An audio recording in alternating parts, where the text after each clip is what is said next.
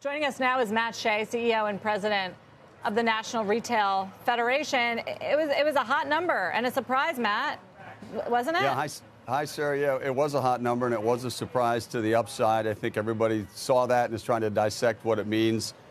You referenced there a couple of things. I think if we just look at January as a discrete month, we know that we had pretty good weather, which plays a role. We had very good, strong job growth, which surely contributed. We saw the Social Security adjustments, the cost of living adjustments. Those things all played a role. But we just have a really hot market. We have very resilient consumers.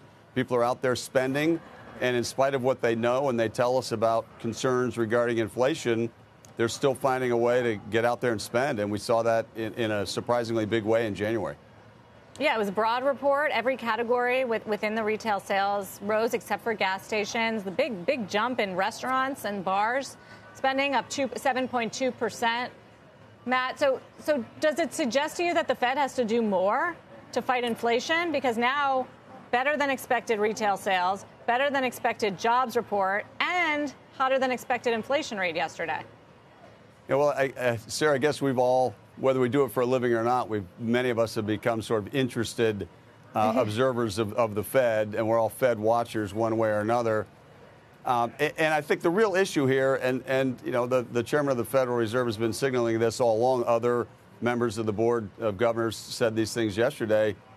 It's ultimately about services and services inflation. There's been some deflation on the goods side, but it's about the jobs market. And if the jobs market is strong, that means there's competition for employees. That means wage growth is high. That means people are going to spend, and that impacts inflation. And until they can really figure out how to attack that, I think it's going to be a challenge. We still have, you know, the JOLTS study, the job openings and labor turnover study from earlier in January. We're still 11 million unfilled positions. About 5.5 million people state they're unemployed. So it's 1.7 or 1.8 unfilled jobs to workers looking for jobs. There's about 1 million in retail alone. So the labor market's very tight, and that doesn't seem to be changing very quickly. But what are you seeing in terms of some of the metrics we would look at, and we have been watching as it relates to pre-recessionary indicators? The savings rate, for instance, has gone way down. People have tapped into their savings. The more credit card debt on their balances. What are sort of the indicators that you're watching here, even with this spending boom? Yeah, I think you touched on some of those. I mean, the savings rate really expanded dramatically. It was up to almost 30% in the early stages of the pandemic. People had the pandemic paychecks and the bonuses that people got from the federal government, all the stimulus money.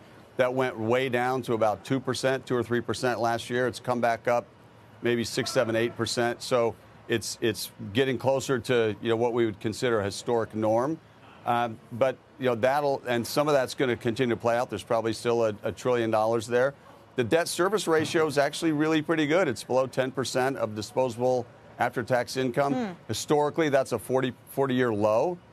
So people have debt, but they're able to manage it and finding ways to service the debt, even though they've taken on more revolving credit.